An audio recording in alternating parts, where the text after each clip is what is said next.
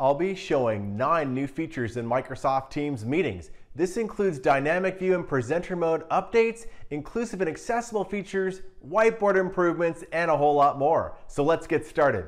The first new feature are new presenter modes in Teams meetings. So I'm here in my Teams meeting. I'm going to go up and click on the share tray here, and you're going to see new options for presenter mode. This allows me to superimpose myself over the content. And we've added reporter and side-by-side to the existing standout view. We also added customize. So I'm going to click this, and this lets me customize the background during those presenter modes. A lot of options here. I'll scroll down. I've chosen the blackboard, so I'll keep that checked. I'm going to click the back button, and now just choose the mode you want. I'll choose side-by-side first, so click there, and then just choose the window you want. So I'm going to click here, and I'm going to share my PowerPoint. Click right here.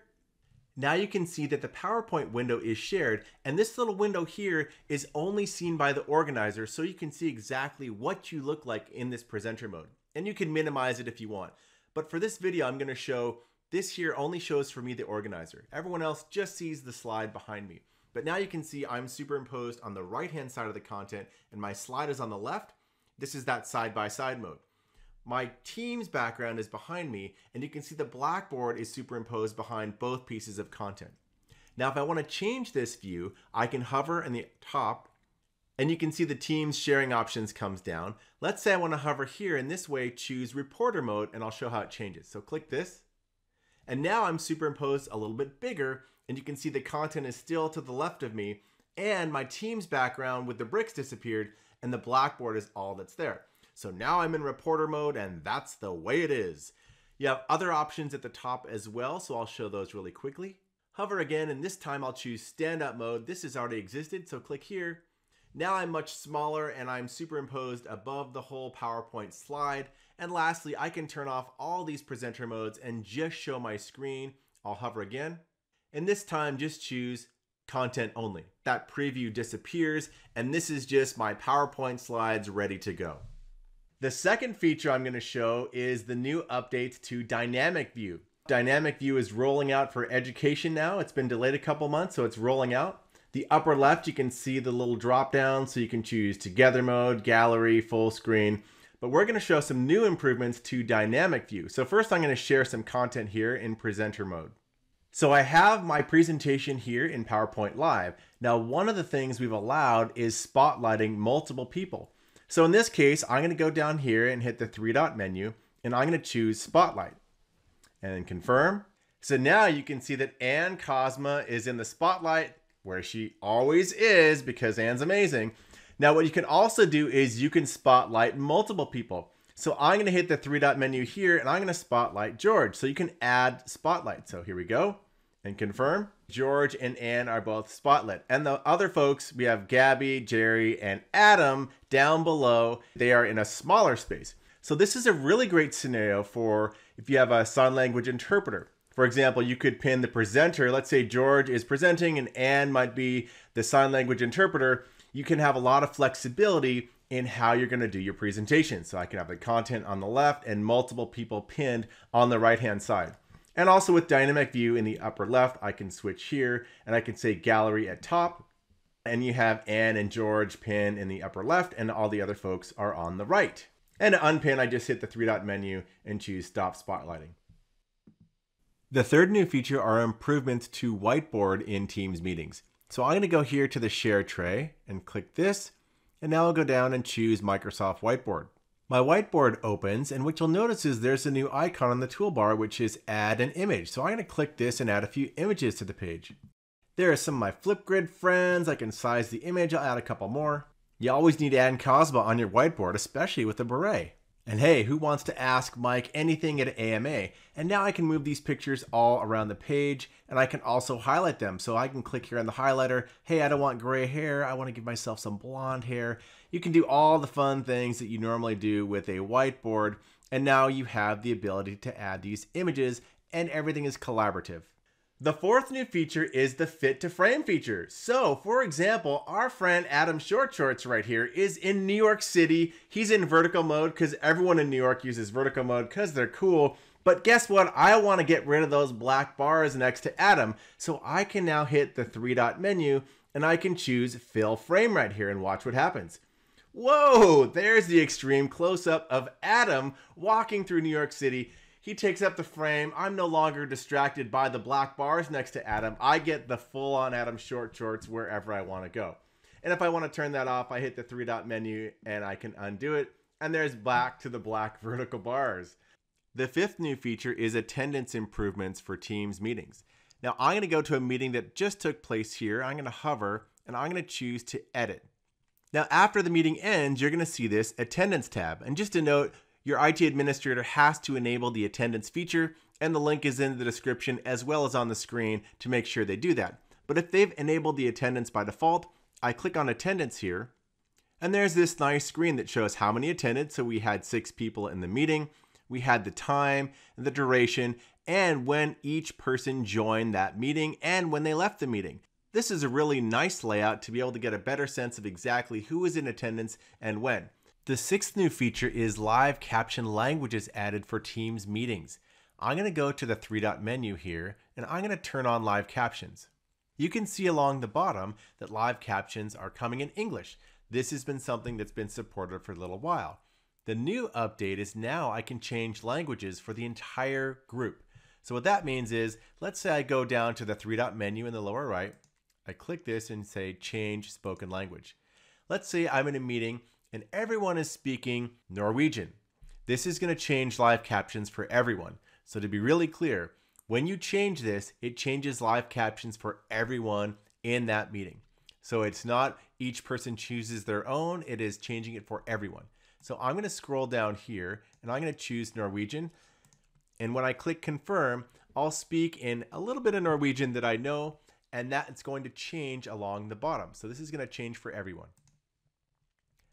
Jeg snakker litt norsk. Vi liker iskrem. Now at the top, notice that it says spoken language was set to Norwegian, and that bubble appears for everyone in the meeting. So if I want to change the language to Spanish, it'll change the language for live captions to everyone who's going to be on this call. The seventh new feature is poll intelligence when you're creating these inside of Teams meetings with Forms technology. So I'm going to go here to a meeting I've set up and I'm going to choose edit. Now we have the ability to add a Forms app, so I'm going to click plus here and let's choose Forms, and this has existed already. Click save. Now it added the polls tab here, but here's the new parts. You get suggestions automatically, poll suggestions. So I could say, how are you feeling, how energized, or what's the status of your current task? Let's do how are you feeling today. I'm going to select this one and add poll to meeting. So now I've got this poll all ready to go. I could create new ones right here, click create new, and I have other suggestions here. So there's a whole bunch of different suggestions. Maybe I'll do you agree with this proposal as well? And this is similar technology that has already been shipped in Teams meetings with Forms. Now you just get that automatic suggestion to speed it up and save yourself some time. So this looks pretty good. I'll click save. Now I have 2 different polls ready to launch in my meeting. The ninth new feature is a brand new multiple choice quick quiz that's available inside of Teams meetings. So just like we created before, I'm going to create new right here. And instead of a multiple choice poll, in this one, I'm going to do multiple choice quiz. So I can do a quick quiz. This is great for education, or in the enterprise environment, you want to quiz people on what you've been talking about. So I'll select this here and I can give a couple of options. And so we'll say, what is Mike's favorite app? Oh, and automatically I get some suggestions. So I'll add a couple more here. We'll add an option, Sway, Stream, Forms, Delve. So here are all the options about what my favorite app is. I'm only going to allow one answer. And note, you got to select what is the right answer. So I'm going to say, OneNote is my favorite app. That's the correct answer, but no one else knows that. Okay, let's save this.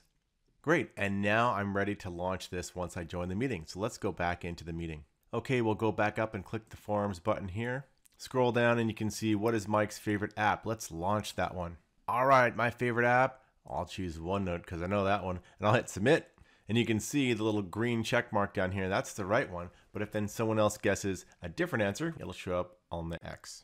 The ninth and final new feature is Teams Meetings LTI support for education integration. LTI is an open standard that many learning management systems use, and this lets you integrate Teams meetings directly into your courses. And I'm going to show this with one of the world's most popular learning management systems, Canvas. Now, first off, I have a link here. The IT admin has to first enable the LTI app. I'm not going to show that in this video, but we have a page here, and it's very detailed. The link is on the screen. It's also below in the description, so make sure your IT admin for Canvas enables the LTI app first for your organization. But now, as an educator, we'll assume that the IT admin has enabled Teams meetings. First off, in the lower left, you're going to see settings. So as an educator, I've got a course ready to go here. I'll click settings at the bottom. Now I'm going to navigate over to integrations here, and you're going to see this Microsoft Sync. You can expand that to show what it is. This syncs the people in your class with the roster in Teams as well. And I'm going to flip this state to on. And it says the first time you run this, you need to click sync now. So this is going to get me all synced up. I'll click sync now. And so that's going to get going. I'm going to switch to a course that's already been set up to show exactly how this looks. So let's go back here. And I'm going to go into my software and engineering project course. Now this course has already been set up. And if you look on the left-hand side here, lower left, there is this Microsoft Teams meetings. I'll click here. Now it asks me to sign into my Teams account. So assuming I already have Teams, I'm going to sign in quickly. Now I've signed into this new Teams meeting experience directly linked in Canvas. And I can schedule a meeting. So in the upper left, I'll click new meeting. We'll give it a title. Now I can add my attendees. I could click add the entire class because we did that sync. My entire class roster is here, but I'm just going to add a few specific attendees. And this is linked right into my Teams address book. And you can see the names pop up. And we're going to make this a repeating office hours meetings Monday through Friday at 11:30 a.m. And I could add the details, etc. And then I just send this out. We'll hit send. Now you see that my calendar as the educator is all set up. I can immediately join the meeting right here, which is super handy on any office hours days. I can edit the meeting if I need to, edit the occurrence, or edit the series. And the three-dot menu gives me a few other options. So I can chat now, I can get the link, I can set the meeting options. All those types of things that you would get from normal Teams meetings are now integrated directly into your Canvas course. I can drop down here on the calendar and I can navigate to different days or different weeks really easily. And I can even go up to the three-dot menu in the upper right and go directly to Teams and just launch there. This Meetings LTI app is supported in Blackboard as well, and we expect to have other learning management systems coming in the near future. If you found this video useful, give it a like. Now, if you want to keep up with all the latest videos I'll be releasing, subscribe to my channel and then just ring the bell to keep notified for all the latest posts.